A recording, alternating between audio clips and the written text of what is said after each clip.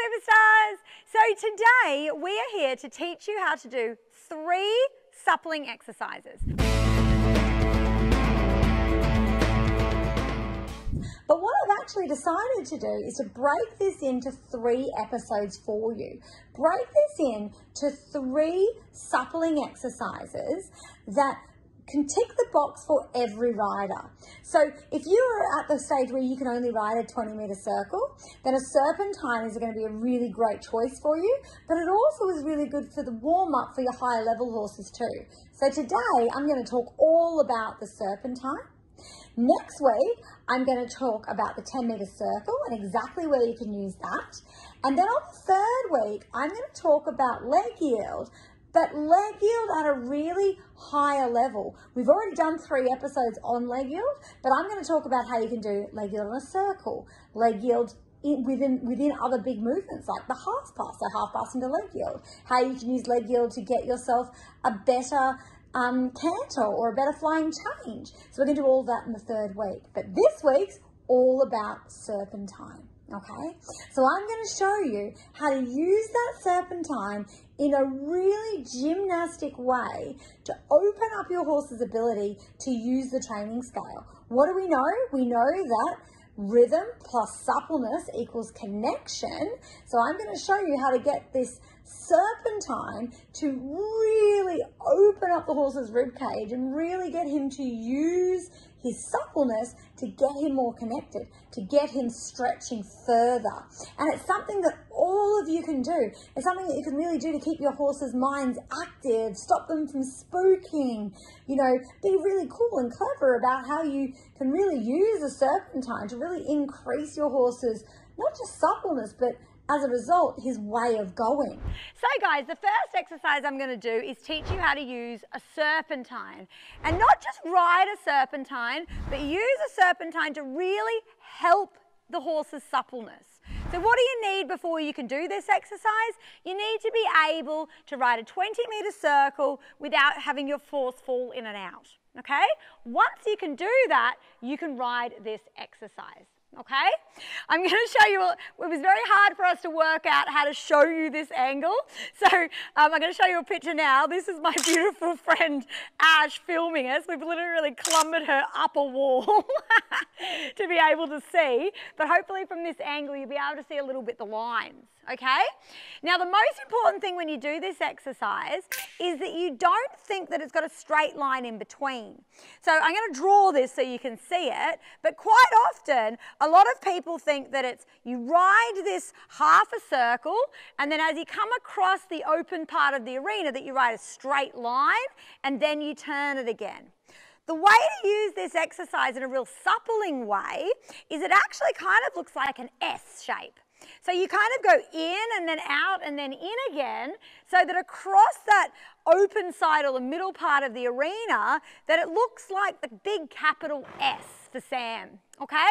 So I'm going to show you that and hopefully you'll be able to see it on the video as well, okay? All right, so let's get into it. Okay guys, so nice regular trot, rhythm is what you're looking for here.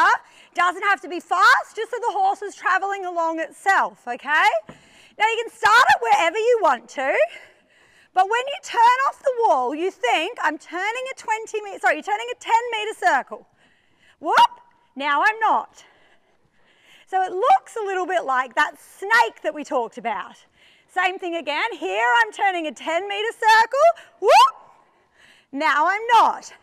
And you saw already in that moment just there, how he really took the contact forward just by using that suppling exercise. Again, we do that again.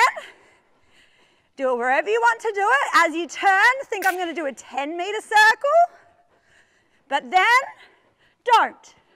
Oh, and you see there he actually stopped for a moment because he thought, oh, what's going on? But that's what you want, for him to think a little bit. 10-meter circle, whoop, don't. And that little bit of just playing, good boy, with the line like that gets them to really start to stretch down, and you can see already the difference in the way he's going just from that one little thing. You'll have to excuse him, he's a little bit spooky because we just had to literally chase a pigeon out of the arena, and you'll see that. 10-minute circle, and go. And this is the pigeon. And then again, 10-meter circle, and 10-meter circle. So you see what you're doing every time. Good boy, G. Every time you change the rein, you're thinking it's almost in two parts, okay? It's almost like you're saying to him, I'm going to turn a 10-meter circle to the center line.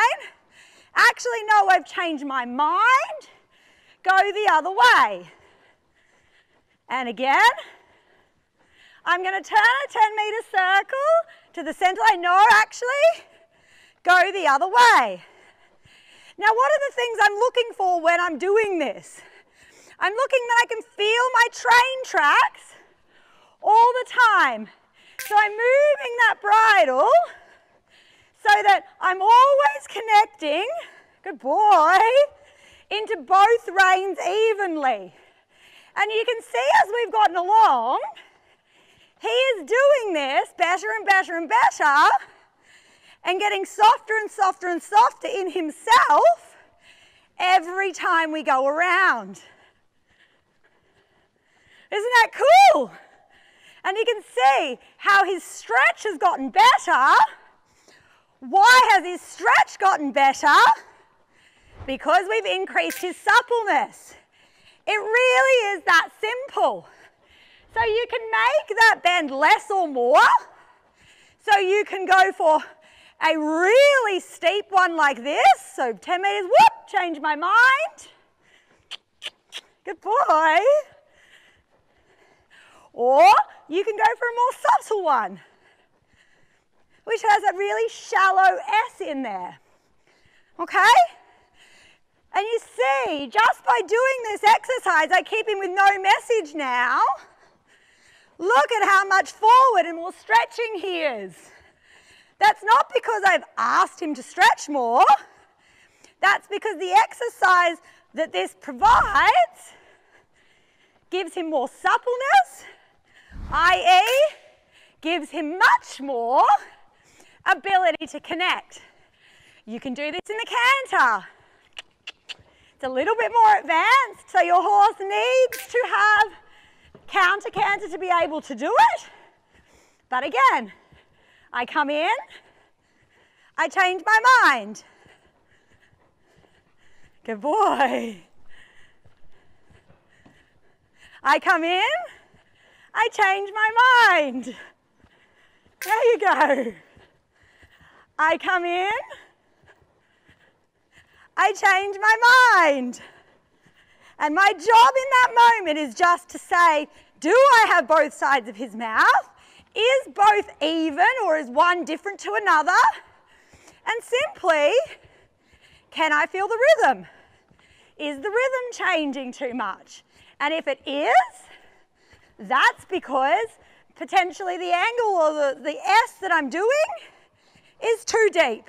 In the canter, he tries to put his nose a little less forward and more down and round. That's something that you then need to work on.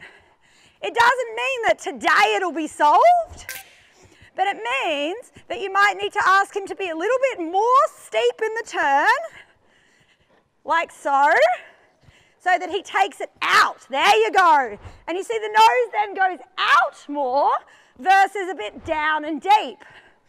Okay, but that's the feeling, and that's what you have to decipher while you're riding along. Good boy. Actually, what am I looking to achieve? That's much better. Do you see that? You also see that I'm sitting a little bit to the inside, and that's because I want him to go out a little bit onto this hind leg.